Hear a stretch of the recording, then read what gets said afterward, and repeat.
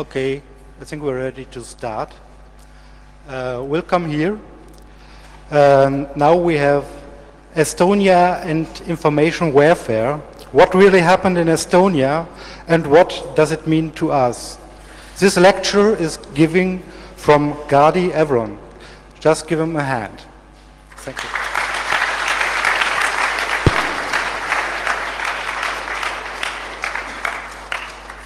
Good morning, everybody. For those of you who are actually awake, I'm sure some of you have heard or read about stuff that happened in Estonia, but can somebody tell me in a very short sentence or just give me a hint of what you heard happen in Estonia? Anyone? You, right here.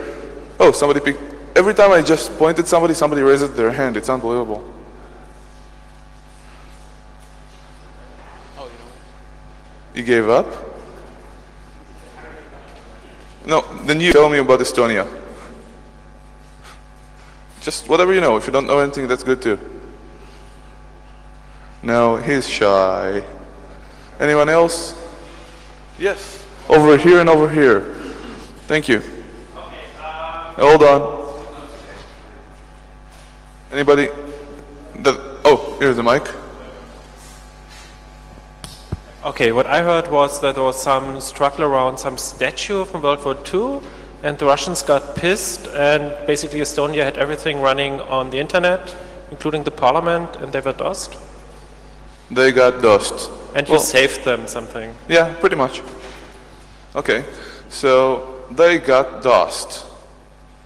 They are on the internet heavily in the country. Yep, that's pretty much everything we heard in the news.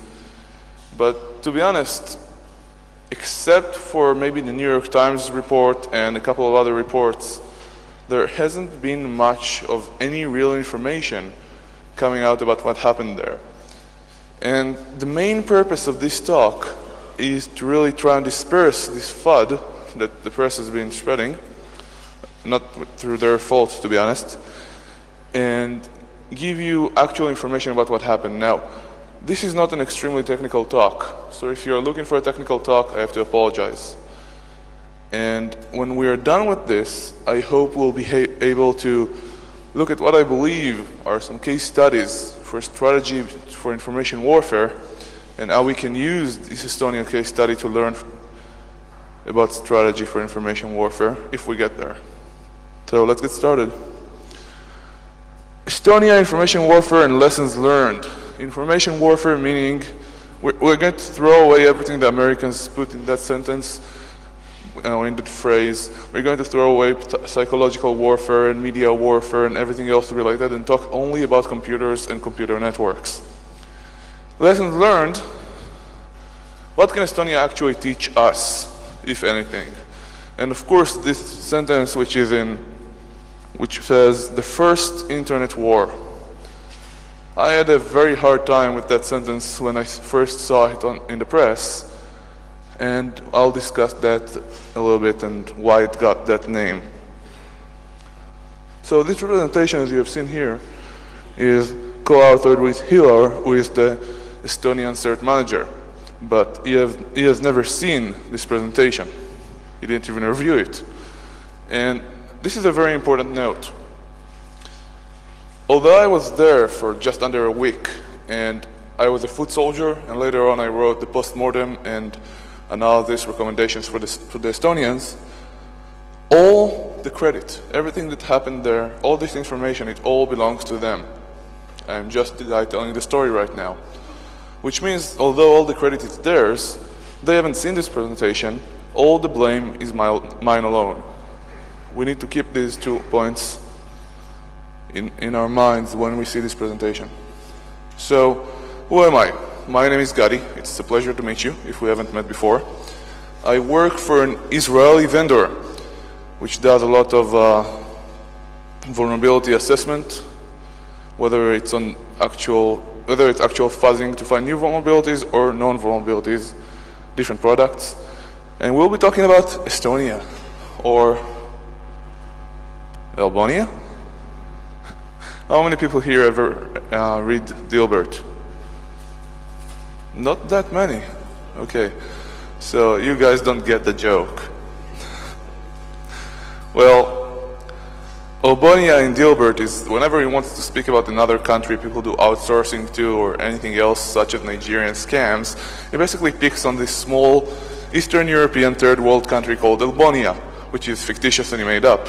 And of course their main export is mud, and their main underground export is babies with beards, or at least pictures of babies with beards. So you can contribute to them. I'm not really sure. So the first time I heard about Estonia, I said, yeah, I mean, I used to run the Israeli government CERT, and I used to run security operations for the Israeli government ISP. So yet another attack. No big deal.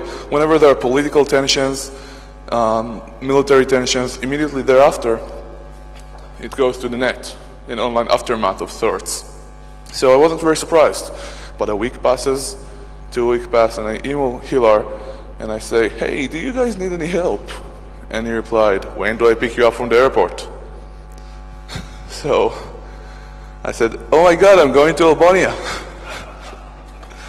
Boy, was I wrong. So it's a small country in Eastern Europe. I don't think .ee has anything to do with Eastern Europe, but still. A little bit more than 1.3 million people. North of the 3, not 4 Baltic states. It's kind of Nordic, it's the northernmost, so it's just below Finland. When I was visiting Estonia, I hopped on a shuttle, and an hour and a half later, I was visiting F-Secure's offices in Helsinki. It has a flat tax. Everybody, no matter how much they make, pays the same tax. It has no tax on beer!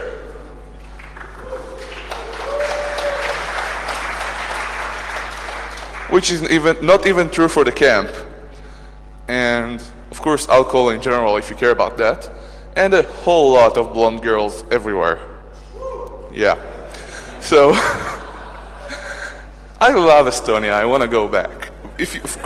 Now, unrelated to all of this, if you ask any Russians about Estonia, you'll hear something completely different about them. There is a long history between the two, let's say, nations. So what is Estonia after all? I mean, what are we talking about here? So after the Soviet Union fell, they started building everything from nothing. So what was the most advanced technology of the time? The internet. Let's build on that. They have 98, it changes with every statistic I read, % acceptance of online banking. Now this does not mean that all those who use the banks check their balance online. This means that if you stop somebody in the street and ask them, hey guys, when have you last been to a bank? And they will say, last evening. No. You'll say, when have you last went to when did you last go and visit an actual bank? And they'll say, oh, 10 years ago. Completely e-banking. The web shell is a completely new definition in Estonia.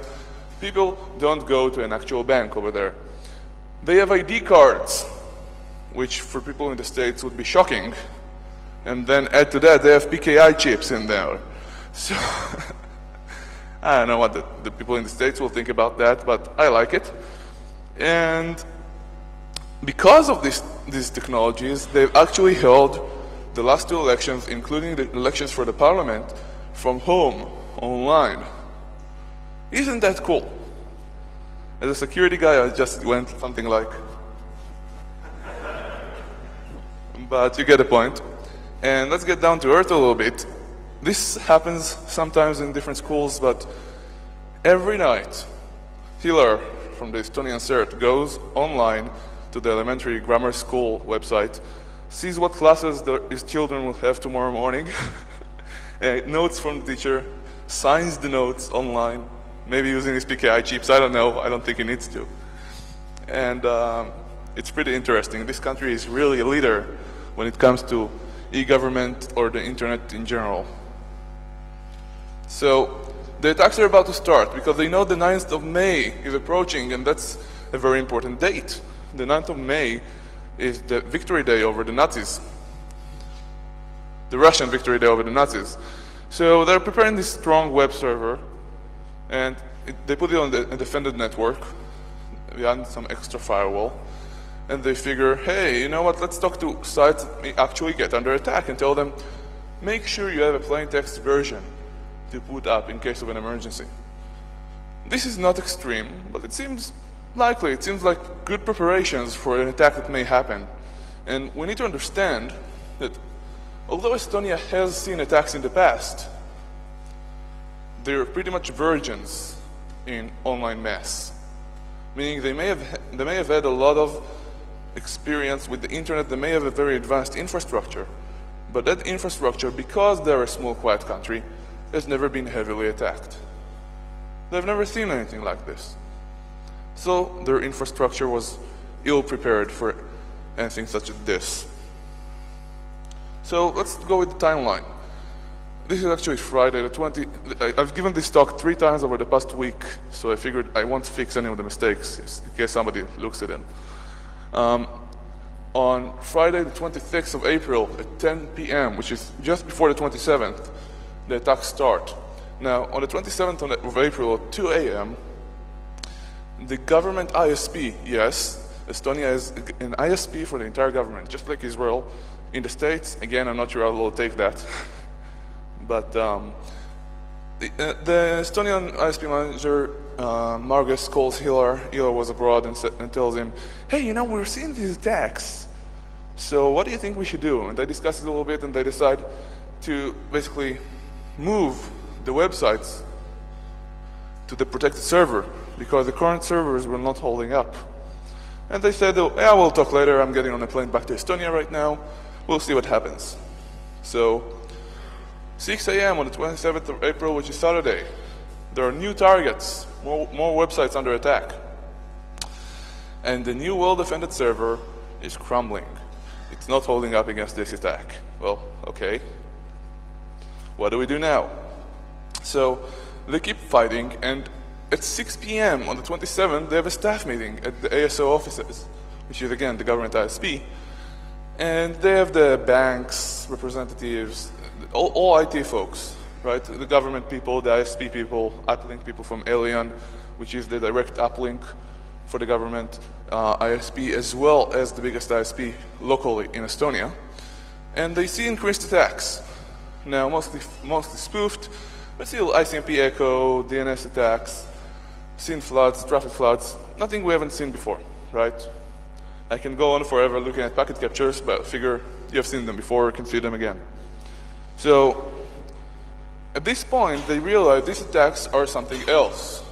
There was an increase in traffic, which is between 100 times and 1,000 times what they're used to or capable of handling. And let me ask you a question. You don't really have to answer this time. How many of us, when we buy tubes or bandwidths, prepare 100 times or 1,000 times more than our maximum need? None of us. That just doesn't happen. So the reason why this is 100 times to 1,000 times the regular use is because they couldn't really measure anymore. The attacks were so big and they were so busy and overtaxed that measurement was the last thing on their minds. So they proceeded with incident response. They know how to do that. So we'll talk a little bit about incident response later. So the 28th of April, afternoon, they have another staff meeting. And they are saying, look, these attacks are really successful. We are not handling them well. We're trying, we're going against them all the time, but we have still not reached the point where we are on top of them. And they realize, again, we have seen this as a big attack earlier, and we realized this wasn't anything regular, but this is really something weird. And they reached the conclusion this was a cyber riot. Now, at the same time, in Tallinn, in the streets, there was a riot. There was a mob going around, which was built, of course, of Russian people in, I should say Soviets, because they were raising the Soviet flag, in the streets of Tallinn. Now, this all started because the Estonians moved a war memorial, a statue, and some unknown graves beneath it to a military graveyard outside of the city. Now, the all political and historical issues between the two people are things that I really don't want to go into, so you'll have to read about it online or ask somebody. But it's really difficult and complicated. It begins with a long time, maybe even 100 years, I'm sorry, I don't remember the exact number of years right now, of occupation by the Russians.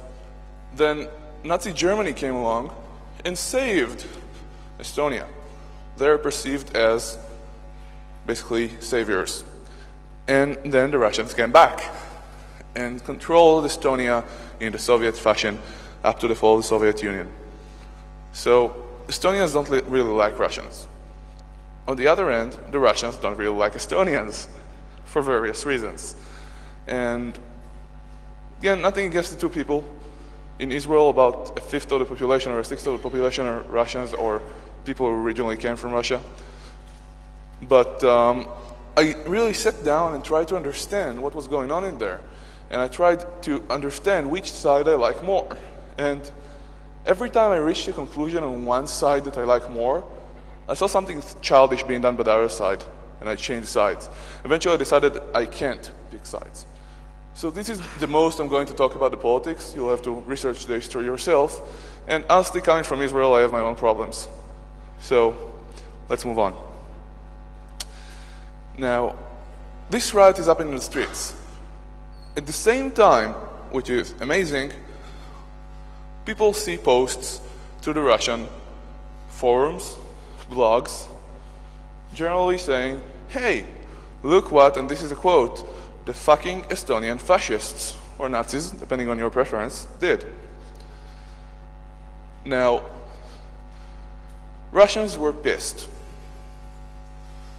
Russians really take to heart the 20 or 30 million soldiers they lost during the Second World War.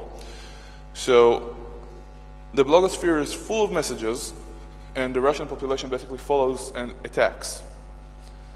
So they said, hey, this is not a group of hackers or cyber terrorists or whatever else you want to call them.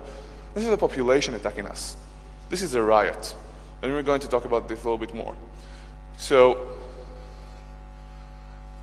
all these really websites, let's call them the Russian-speaking or Russian language blogosphere, came alive. It was fired up. It was pissed. Now, the Estonians, on the other hand, said, look, we have been responding in emergency mode. We haven't slept for 2 or 3 days. We need to take a hold of the situation and go to routine mode. Routine mode is on Monday. This was a lucky strike. The attack, well, maybe it was lucky, maybe it wasn't. The attack happened on a weekend. We need to make sure Monday morning the government is operational, the country is operational, everything works. So, by order of a very annoyed Estonian CERT manager, he wasn't the direct commanding officer or anything, they all went on to sleep. They all said, we'll be back here 6 a.m. tomorrow morning on Monday morning and make sure everything works for 8 a.m. Now, this is from an Estonian newspaper, which I don't have the address for yet. And that's why this presentation, if you get it online, will not have this picture there because of copyright issues until I find it. But I think it's very cool. So let's analyze. You have this supposedly Russian young man with his Kalashnikov or AK-47, depending if you're from the States or not. And he's basically firing at his computer screen because he's pissed what he's seeing. I'm just, you know. And okay, let's move on. It's a very cool picture, you gotta admit. So that's basically the Russian blogosphere. I really wish the artist could have heard your applause, but... So, this is written in Latin rather than Russian. Pinguem Estoniske servera, I guess. And if you search for that on Google, you'll still find thousands of websites, some of them disappeared, that basically instruct people on how to attack. Now, any Russian or Russian-speaking guy or girl who can read that for us, please?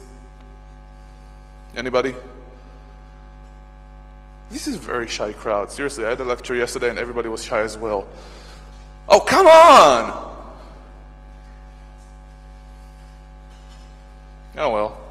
So basically, this told them to attack.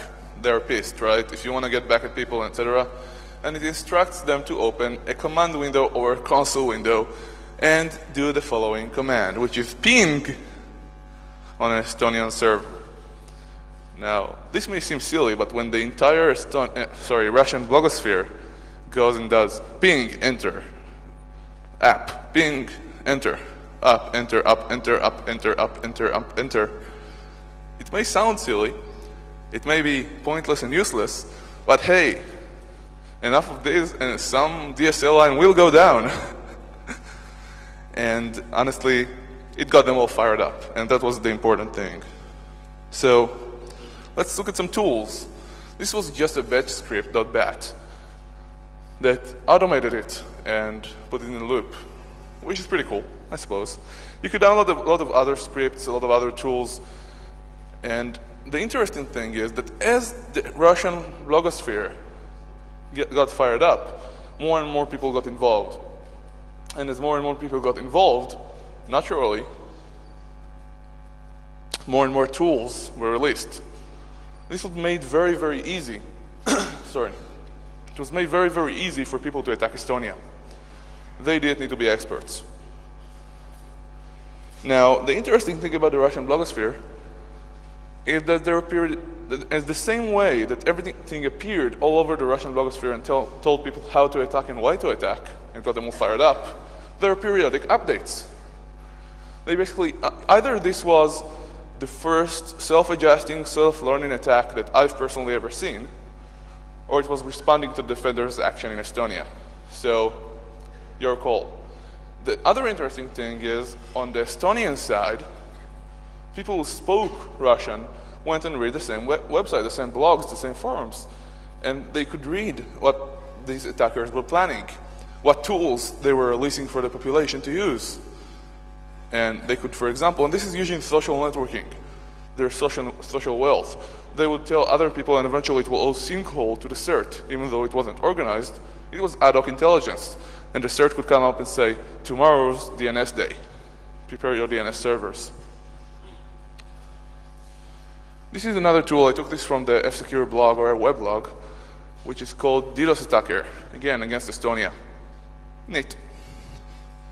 More importantly, just let's look at the statistics of the sizes. This is just against the ASO in the first weekend. The ASO is a 10 megabit line, and the initial filtering was, after the initial filtering, they had about 1.2 megapackets per second. This is from 4 megapackets per second of ICMP echoes. Now, they employed Cisco Guard, which just happened to have sitting around accumulating dust because they wanted to do a pilot or a demo, and they got it down to 150 kilo packets per second.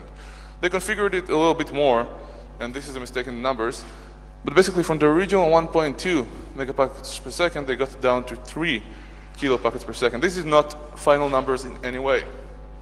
I'm not sure we'll ever have final numbers, but this is a work in progress, and that's important to mention.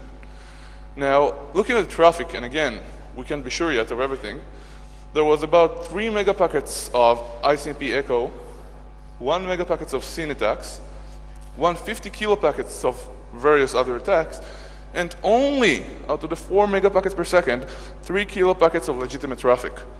Now, this was the weekend, so that makes sense, but just to give you a sense of it. It wasn't anything new. Meaning, we have seen bigger attacks.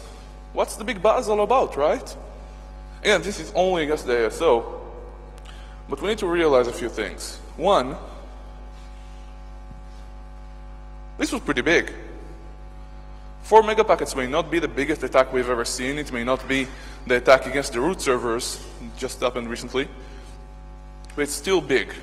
Relatively small compared to that, still big. More importantly, and we'll repeat that later on, big enough to take them down. They handled it, but that's the important point. Now, it was sizable. It was just right for Estonia. And here is the really important point.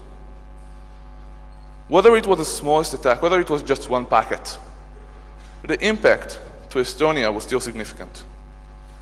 This is what really matters here. Now, although we have seen these attacks before, the scale was impressive, meaning from all these many different people just sending ping, enter, to the most advanced attacks. Once the blogosphere got fired up, a lot of people said, well, I know security, I know hacking. Why should I do ping, enter when I can use my botnet?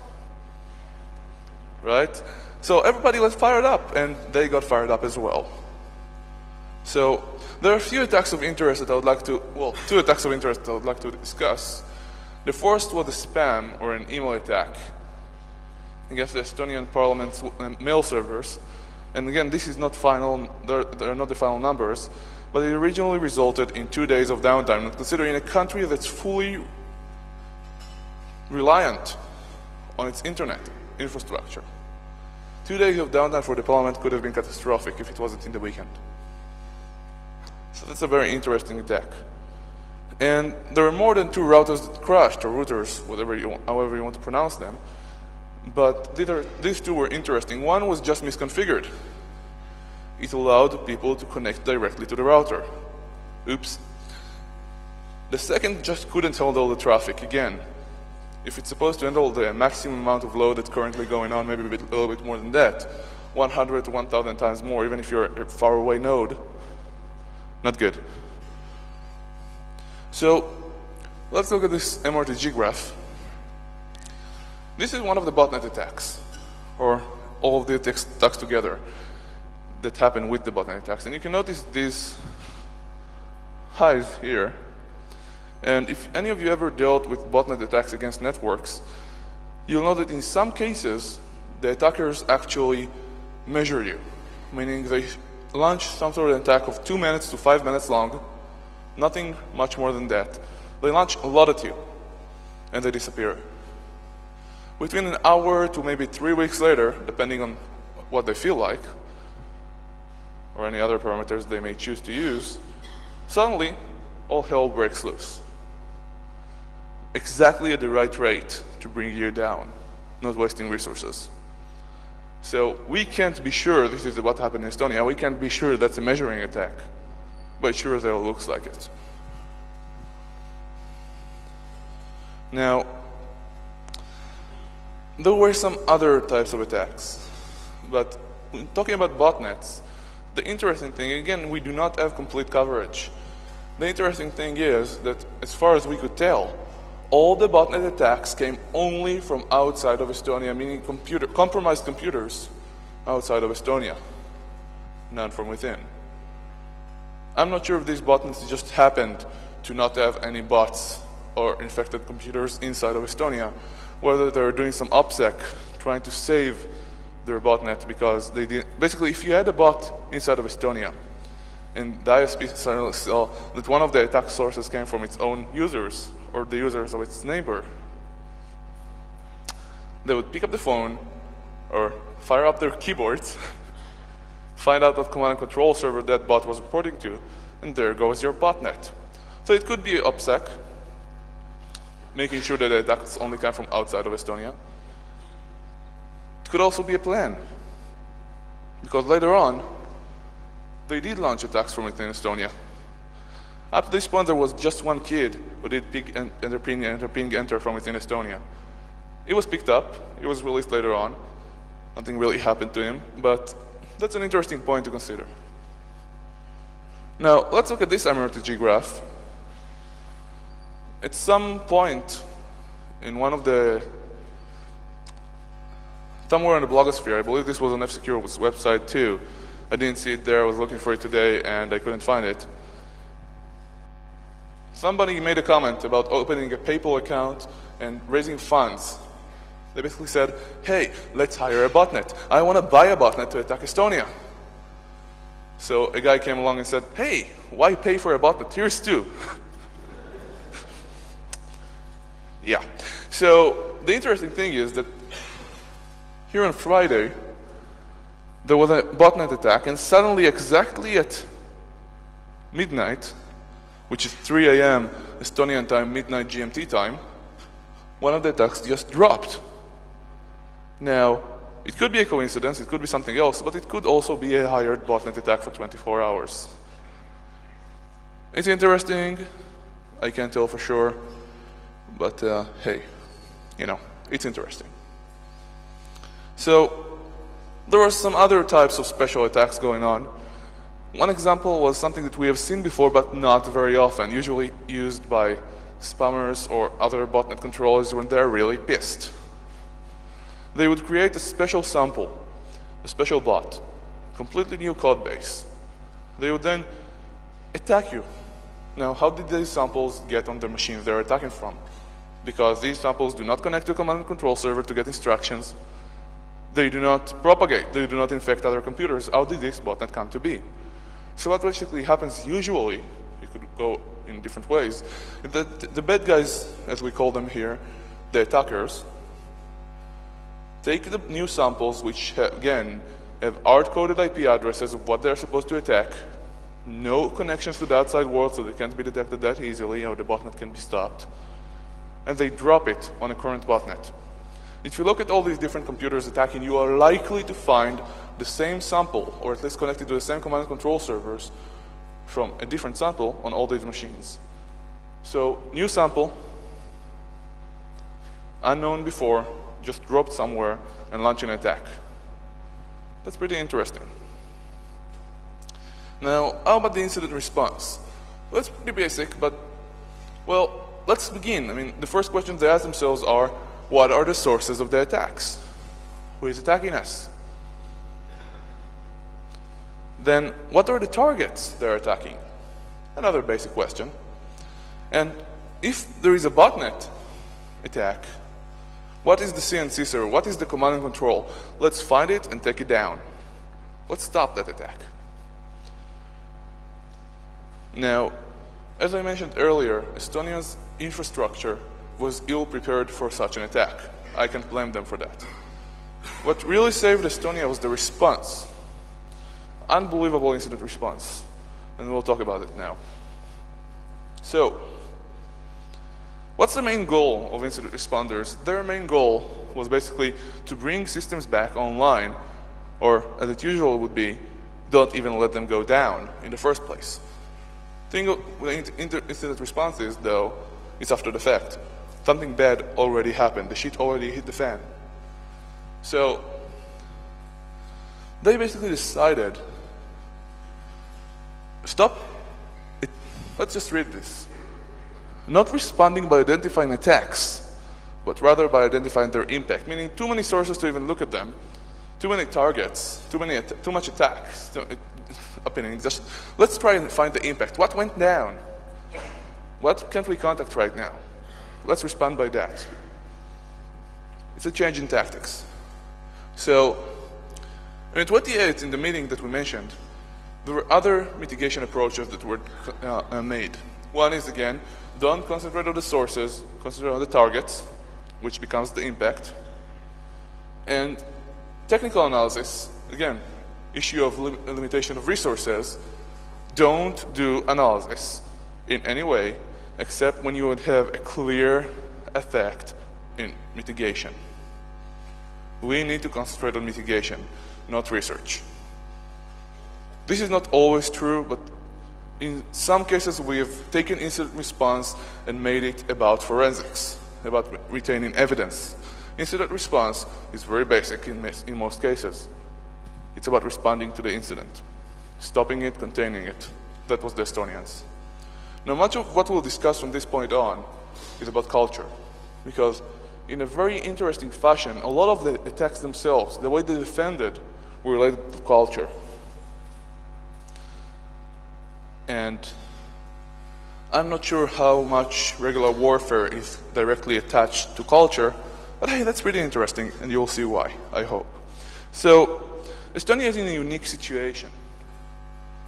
Everyone knows everyone, which means you can get in a car and drag people out of bed, which is pretty neat, except for the person in bed. Now, They're very small, which means their online presence is very, very concentrated. Which means they can do some things which, for example, the United States or very large countries with a very large presence will find very difficult to do, such as block incoming connections to the country for certain targets. Again, technology varies. This does not have to be blocking incoming connections. It could be something as simple as saying anybody connecting to the banks can only connect to the banks from our own internal internet exchange. The FTX, the Tallinn Internet Exchange.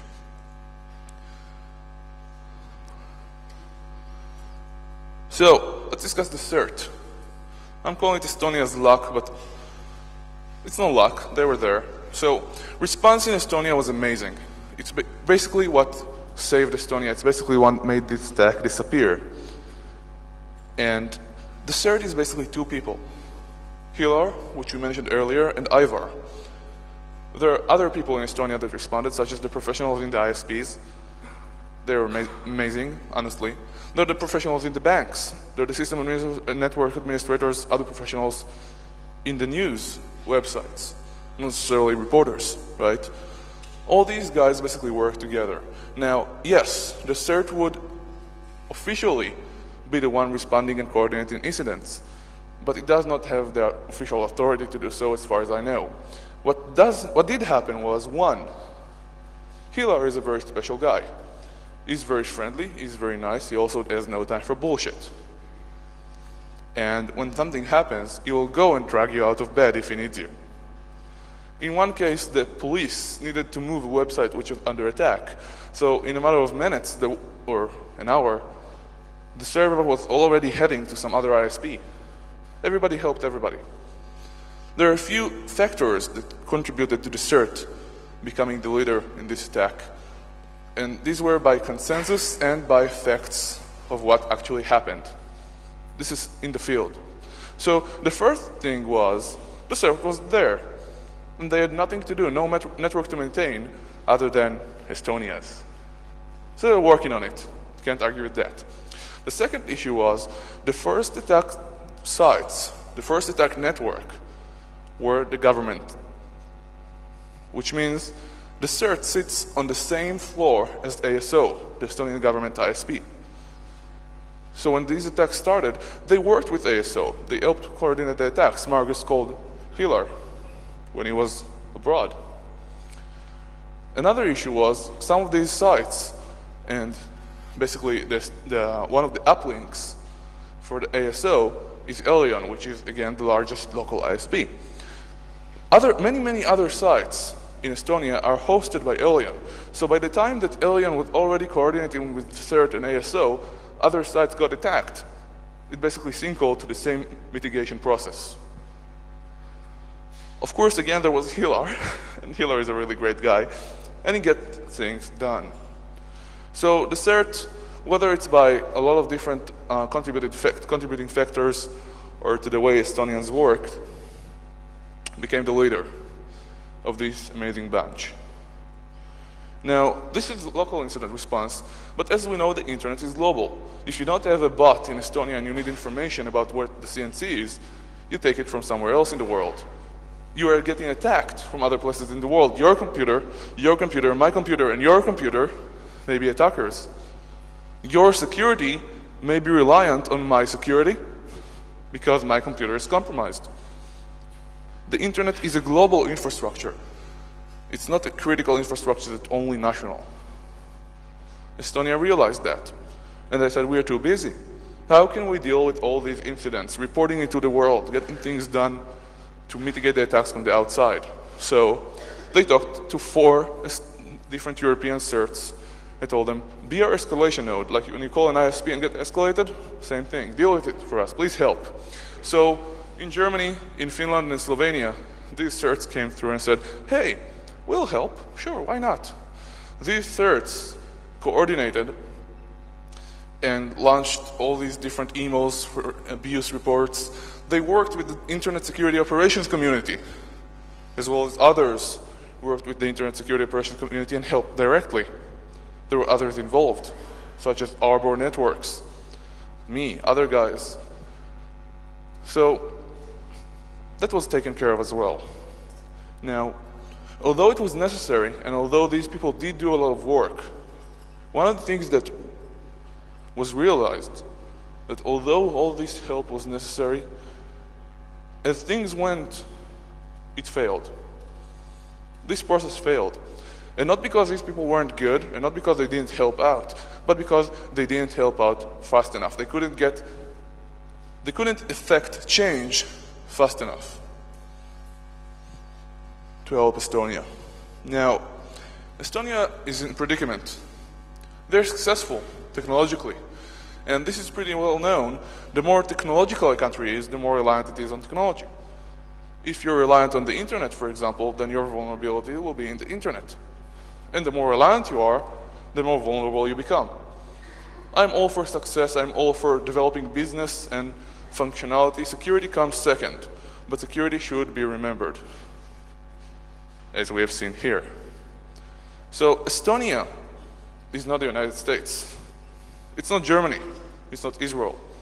I'm not sure what each of these countries has as far as reliancy on the internet and technology. I can tell you, we are not as reliant on it or as much of users as Estonia is. I'm not sure we're going there, but in some ways, Estonia is the future. It's a window to the future. They're completely reliant, and we'll discuss how in a second. Being completely reliant, we can see what would potentially happen to us. We know we're not as reliant. Maybe if we get attacked successfully, which is not a given, there will be some sort of economic recession, maybe even a depression. Estonia would be in much deeper trouble. Now, this is about the banking industry. As we mentioned, most citizens in Estonia have not been to a real bank in over a decade. This may be an overstatement, maybe some of them did go, I'm not sure, but you get the point. Now, during downtime, some of Estonia's banks were not reachable for a while. Not a long while, but a while. Client transactions, other transactions could not happen. It was all done online, meaning you could not buy basic groceries. As Hiller puts it, it's about milk, bread, and gas, or petrol. This became the critical infrastructure, and that's what we're going to discuss. Because I'm not talking about other e-banking or online banking threats or vulnerabilities right now. I'm discussing only reliancy, resilience, fallback. We'll get there. So progress is good, resilience and fallback. If we used to have 4 bank branches, and now when everybody is using the web channel, which is very cheap and very useful, and the banks, of course, or other e-commerce sites want to maintain it, what do?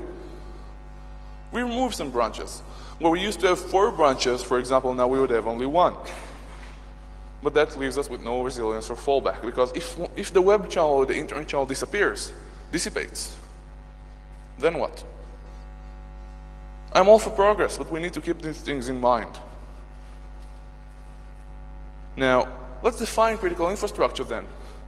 It was the private and business sector. It wasn't transportation. It wasn't energy. It wasn't SCADA systems. I'm not saying these usual, let's say, military infrastructures or civil infrastructures aren't important. But what got immediately attacked was the business and private sector. And when these got attacked, the country was impacted immediately. The ISPs, the banks, and yes, the media, the press, websites. Silence on the radio if you ever learned radio or communication. Very bad. I'm not talking about manipulation of these websites right now. I'm just talking about emergency, and these things disappear. These websites disappear. People need information.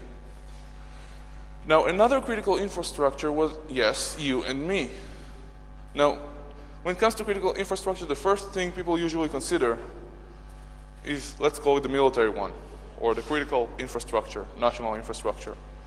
Then some consider the next level, which is the economic one, the private one, the business one. that works. And then, some of us, barely some of us, consider the citizens. Consider cybercrime today, consider computers, consider botnets. Can you give me the number? Just throw out the number, even think about it. How much of all this population of users do you know of? How many computers can you just go to and be sure that you will not find any sort of malware on? Spyware, malware, botnets, whatever else it may be. I don't count how many are infected, I'm counting how many are not. How many of these are botnets? I stopped counting a long time ago. So, yes, home computers, home consumers, users, clients, the civilians themselves, they are now the critical infrastructure. And in Estonia, it proved to be the case. Consider all the attacks from outside of Estonia, which came from botnets. But this is not about botnets. Then they started attacking from within Estonia. It was regular botnet attacks, but still, consider what might have happened, because this is a case of what did happen. Now, we talked about malicious code and all these computers that have it, about botnets. Let's just run away from Estonia for 1 minute and talk about Winnie. Anybody heard about Winnie? Yes, you did. Winnie is basically a Japanese language P2P file sharing application. It's not that good, but it's in Japanese. So I'm going to exaggerate again and say that it's not every, computer in Japan has Winnie on it. There have been some leaks, there have been some secret information that was leaked because of Winnie being on computers that shouldn't have been on. But consider an alternative. And by the way, the Winnie author was actually arrested. I believe he's now released, but I'm not sure how willing he will be to patch Winnie if anything ever happens. There are people going around having Winnie 0 days. I hear about them every day. I don't believe what I hear, but any basic program has vulnerabilities in it. Now, if Winnie exists on so many computers in Japan, it's just one way to explain the critical infrastructure that users or home computers pose. Not necessarily an immediate risk, but it is certainly a risk. I don't envy the Japanese. They arrested the guy, but not for this. It was for copyright issues. Not necessarily botnets. So, who was behind the attacks? Everybody wants that answer, don't you? So, this is a kind of used joke by now, but hey, what the heck. The KGB! No, the KGB no longer exists. It probably exists under a different name. But it wasn't them, in my opinion. Let's look at this. So, we have seen some coordination going on. We don't know if it was ad hoc, some sort of loose coupling of people, organizations working together after they started working, or if it is a planned assault. We can't really tell from technological information only. And we don't have that many logs to begin with because of all the mess that was happening. But what is some sort of meme, a blogosphere epidemic? Maybe we have seen memes spread around the blogosphere before. This was very quick though. This was very organized for a meme. I'm not really sure about it, but hey, who am I? Could be. And there is one thing we need to remember, that the internet is perfect for plausible deniability. Even if I did attack, even if it did come from my computer, I could always say, well, no, I didn't. Somebody else attacked through my computer. It's called the Trojan horse defense. And hey, it could be true. So, who knows? Spoofed attacks, botnet attacks, compromised machines everywhere. Which brings us down to, in information warfare, and this is very basic for information warfare, you may know who your rival is, you may know who your enemies are, you can point at them right now, but you may not know who your attacker, who is actually attacking you, is. That's a critical understanding for information warfare. Let me ask you a question. In information warfare, or warfare in general, can anybody please define in regular warfare what a battle is for me? Work with me, people. What's a battle? You know, battle? B-A-T-T-L-E? Anybody? I'll pick somebody. What? Hold on. Two people, one people at a time, one person at a time.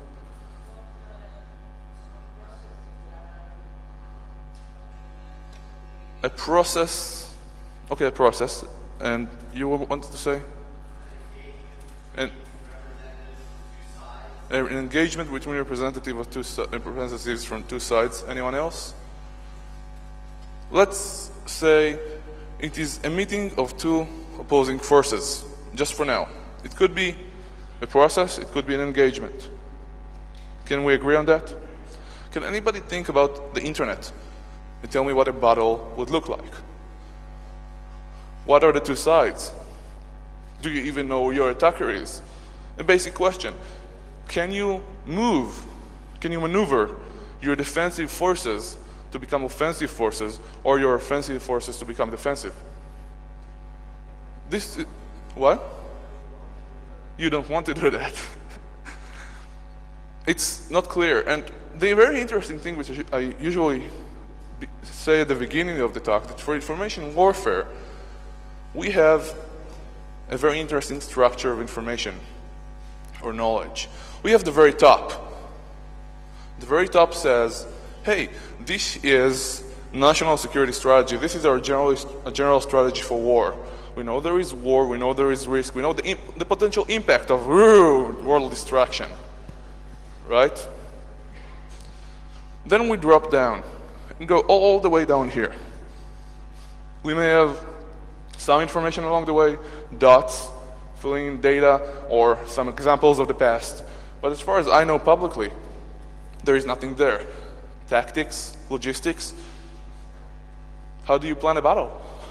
You drop all the way down to the very basic form of computer-to-computer attacks, packets moving on a network, or equivalent. Estonia, although there may be some other examples that are public, although there are maybe some other examples which are not public, Estonia gives us a case study which may not always be true. It may not always hold true for any engagement. And consider the term. I mean, it's amazing. I read in a paper a year ago, a US general saying, it will be a while before we are fully engaged in cyberspace. Now, forget everything else. Just think about this term, engaged in cyberspace. Mind-blowing. But I can't really talk further on information warfare because we don't have time. What I can say is, theories aside, let's throw them aside. Estonia is a culture of full disclosure. It's unbelievable. The reason we have all this information, the reason we can study this, the reason we can take the case studies and see what actually happened, see the strategies that we may ascertain from this, is because Estonians believe in full disclosure. I spoke to Hilar and said, look, Hilar, I want to write something about infrastructure. And I'm mentioning something here that could put a target on somebody, and that's not good for your infrastructure. And he said, so? Now, he didn't mean it that way. I'm, of course, making it sound very badly. But the point is, if the Estonians have a problem, they want it known. They want it public. They say, let's make it public, we will fix it. It's a complete opposite of what we're used to. Full disclosure doesn't come next or second. It comes first. Unbelievable. A friend of mine heard a talk about the Estonians' implementation of the PKI IDs for the country. And the guy comes on stage and says, here's where we succeeded. Cool. And he doesn't say, here are challenges we faced or issues that are yet to be resolved. He says, here's where we failed. Very honest. I love Estonians. Or at least the culture. The blonde girls too, but you get the point. So let's look about this. Who was behind the attacks? We can actually see several. I'm listing 4, and these are the main 4, the only 4, I'm not sure right now, indications of who was behind the attacks. So first, it was started virtually the same time as the incidents in Tallinn's streets. Weird.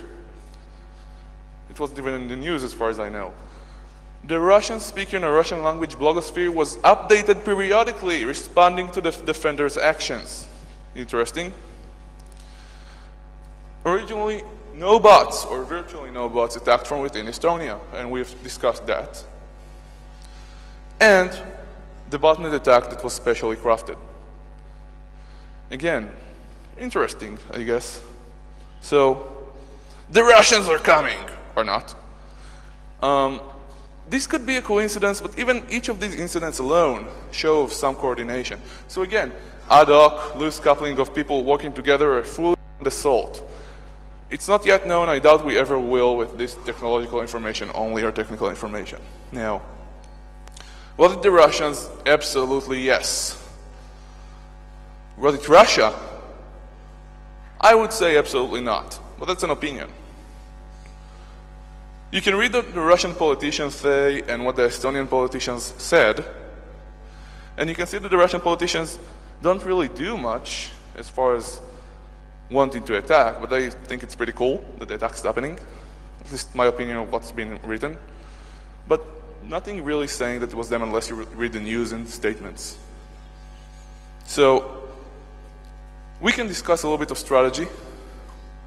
And it took me a while to come up with this thing called unwitting zombie fifth column. I tried to come up with an explanation for how do we call this warrior or participant where you may be a soldier in an army and at the same time a traitor or not.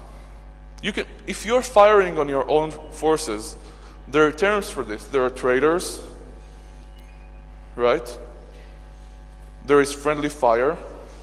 What's a botnet? What's a compromised host? I'm not talking about the spoofed attack right now, although single way, one way, uni, it could be the same thing. So a fifth column is a term I came with after a lot of searches, although it's pretty well known, originally coming from Leo or Lev. Oh my god, I can't believe I forgot his name. Oh well, in Russia.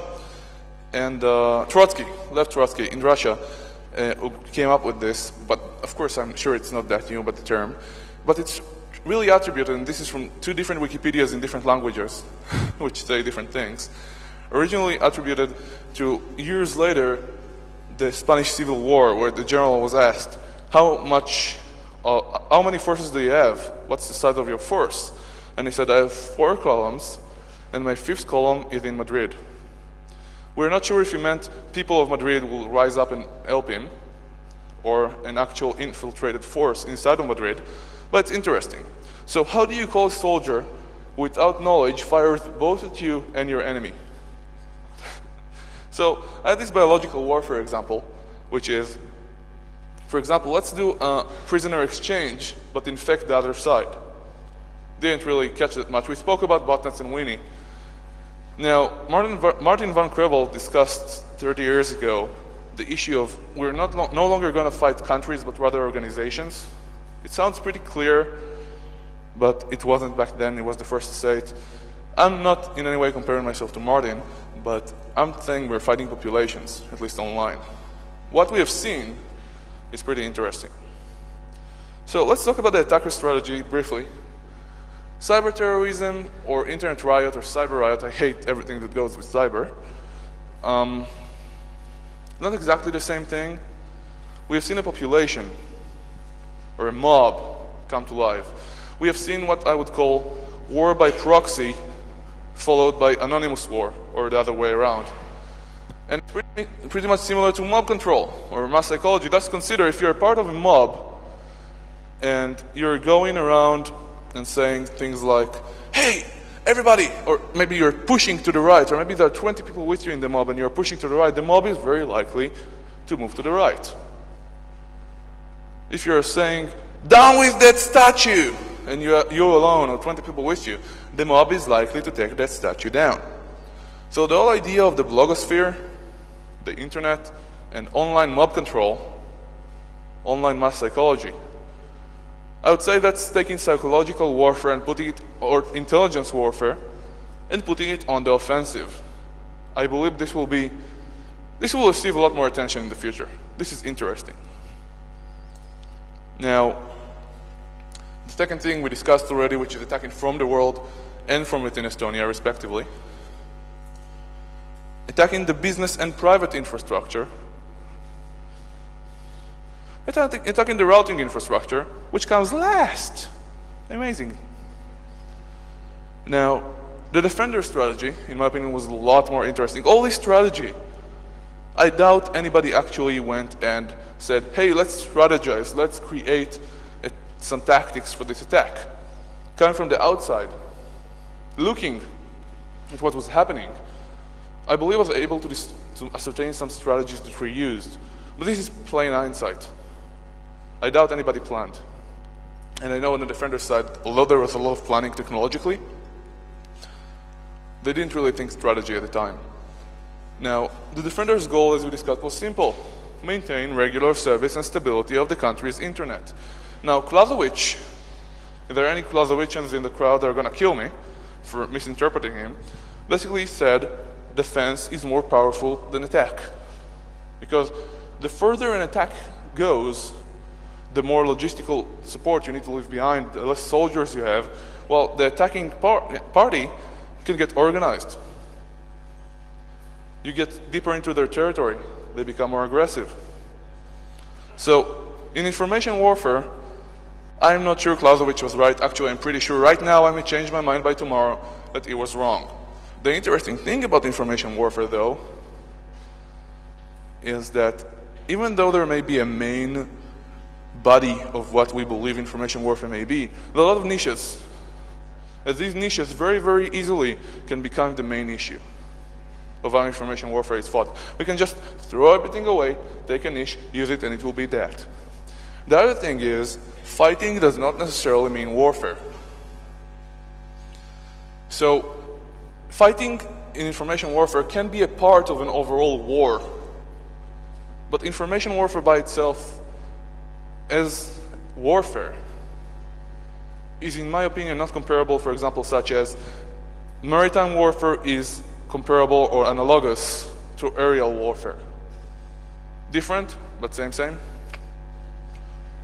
Information warfare is not. It's a new type of warfare. It can be used as an extra strategy, an extra tool, an extra weapon, but it's not the same when used alone or by itself. And it can be irregular warfare, it can be a weapon of mass destruction. It can also be intelligence. Let's go back to the issue at hand. So, you already aired some of the defensive strategy as we went along, but I really think this should be told as a story. We don't have much time, we have about 5 minutes left. Maybe. We're already over time, so I'll try and make it short. So, strategies and tactics, really in a nutshell. Crowd control. In the streets of Tallinn, we mentioned there was a riot. Well, all this was happening. Okay, that's nice, or not. But they did something very interesting. They controlled what happened. They contained the situation. Now, incident response, although we invented it anew in computer security, in computer sciences, computer networks, originally comes from the military. Incident response is based on capability and policy. Meaning, if you're capable, you'll jump to an incident and take care of it if you have the policy approval, according to what the policy states. If you're capable only of lesser work and you need special forces to come, you would jump to the incident as fast as you can, contain the situation, and wait for somebody who is both capable and allowed to do the work. So, in Tallinn, what they did is they closed the crowd in one place. Culturally, and this is not limited to Russia, of course, Russians love to drink. Yeah. And they contained the crowd in a liquor area. And by 5 a.m., all the Russians just left home to sleep. So that's kind of interesting from that perspective. But I'm not sure if this is true. This is just something I heard that Paris may be an example of. In Paris, they push the crowd away, right? This is more policing than military strategy. But by pushing the crowd away, they make sure the entire... Again, I'm not sure if it's really happening in Paris, but it's an example. They make sure the entire street catches fire and all the windows are broken. So what happened on the internet is that, for example, the president's website was under attack. Now the president is like the queen. He is more representative. He is somebody to smile to the cameras. He has some extra things going with him, same as Israel and other countries, but the prime minister runs the country. So the president's website was under attack. It was taken down. And again, resources are spread thin. What do? You want to protect the banks. They said, they cared, of course, they met with the president, they talked. But when it came down to it, in their culture, they would say, so? Aside from face value, pride, why should they care if the president's website is down? Does it impact national security? Does it impact their ability to survive, much like the banks would if they get attacked? No. So that's one strategy. The other strategy, of course, was the parliament's mail servers. They said, this is where we draw the line. Here is the line we stand. So somebody would attack the parliament's mail server, and they would bring it back up. Now you guys tell me, and please tell me, don't be such a dead crowd.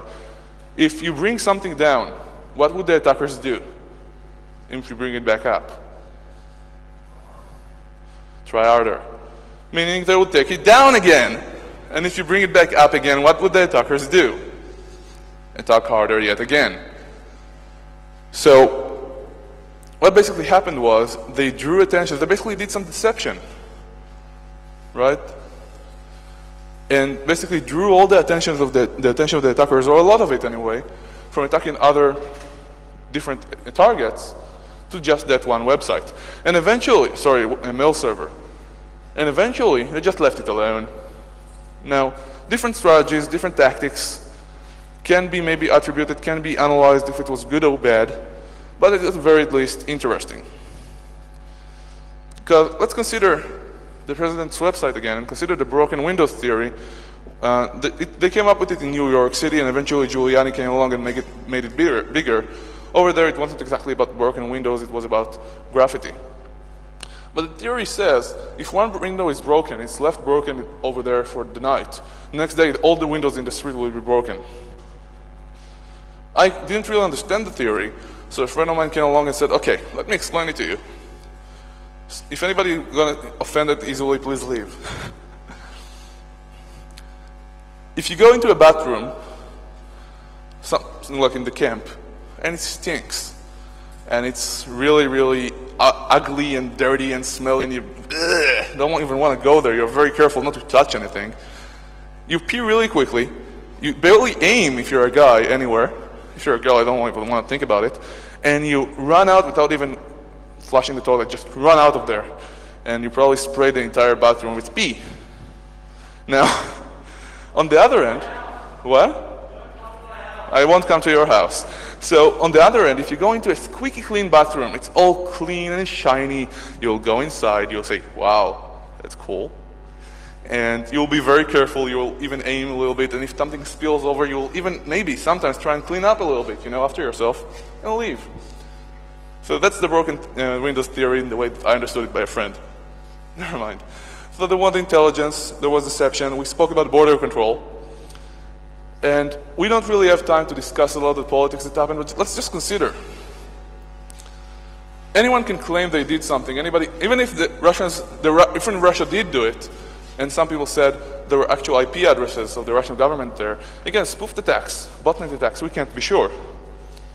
But what if I planted the Russians' email there? Or they planted it, or somebody else did? This wasn't the case in this particular issue. Again, a lot of spoofed attacks, a lot of botnet attacks. Perfect plausible deniability. It's really cool. It's strategy on a higher political level.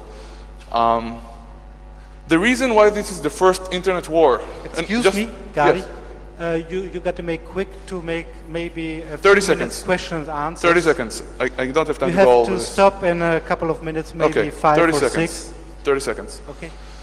To finish this strategy part, I would like to quote something in Hebrew from the Bible. And I'll quote it poorly because I don't know the exact quote to the English Bible, which is, in cunning and tricks you'll wage war. So seems like things didn't really change over the past few thousand years. We can really learn from all this. The political awareness is why this is the first internet war. It's not really a war, maybe it is. We have seen other attacks of bigger proportions on some ways. There are some new things here which are pretty cool. But because of the political awareness, because it reached political level, because they called for NATO, and let's not even discuss what NATO did or didn't do, this is the first internet war. On the left here is Hilar from the Estonian CERT. That's me, of course, same shirt, OpenBSD. And just for the sake of it, remember the server they put up at preparations? The only server to survive throughout the whole attack and never be affected is the firewall they put on that protected network, which is OpenBSD. Never even flinched. And that's Ivar over there from the Estonian CERT. And now I'm really sorry we didn't have time to discuss strategy a little bit more. Questions, and thank you very much.